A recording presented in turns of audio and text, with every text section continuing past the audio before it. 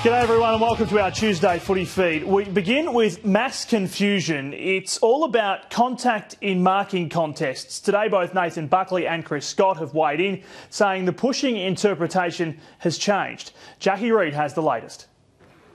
A step closer to his return, Luke Ball joined his teammates for a dip in the icy waters of St Kilda Beach. But all the focus has been on the rules surrounding contact in a marking contest, a topic Nathan Buckley was addressing before he was rudely interrupted. Yeah, it's a tough job as an adjudicator. I think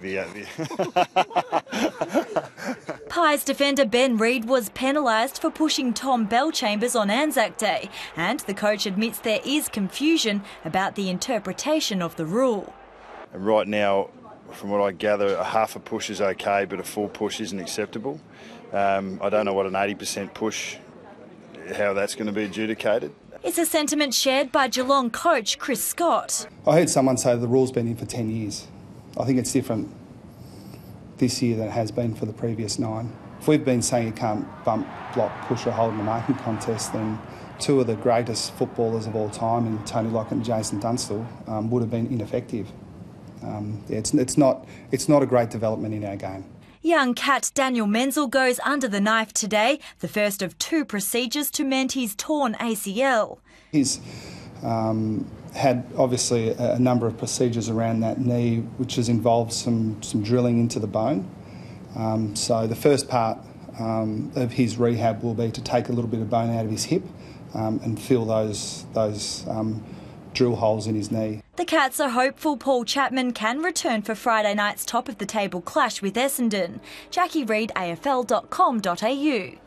Sydney has ruled out targeting Lance Franklin in Saturday night's grand final rematch. The Coleman medalist has been kept goalless in his past 2 outings. The Swans return to the MCG for the first time since winning the flag.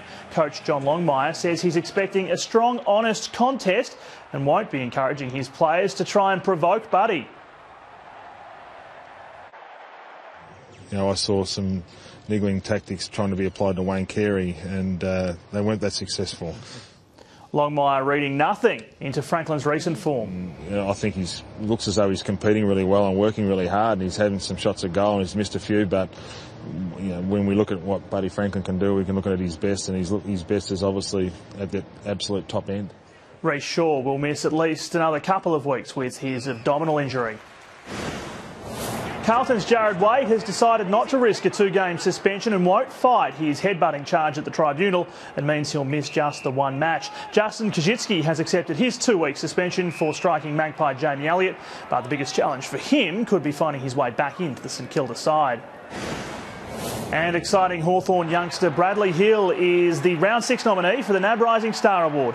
The 19-year-old kicked 2 goals and collected 17 disposals in the Hawks' 11-point win over Adelaide. I feel more confident playing this year, and I think my skills got a lot better, my kicking and stuff like that improved a lot compared to last year. Brad is the younger brother of Fremantle star Stephen Hill. And just before we go, some late-breaking news out of St Kilda. The club confirming defender Sam Gilbert will not require a knee reconstruction. Surgery revealing the 26-year-old is, though, still expected to miss up to 12 weeks. And that is our footy feed for this Tuesday. Of course, more news as it breaks on AFL.com.au and the AFL Live app. I'm Matt Thompson. See you soon.